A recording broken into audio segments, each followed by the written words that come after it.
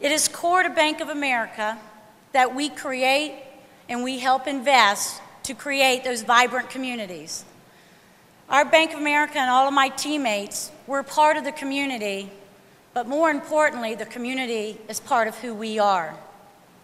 And Bank of America, as I had said back in 2010 at the Rotary Club, has been committed to Delaware, and we're going to remain committed to Delaware through volunteering, through giving, for investing and lending in the community, because that's what makes for a great place to work, live, and to grow.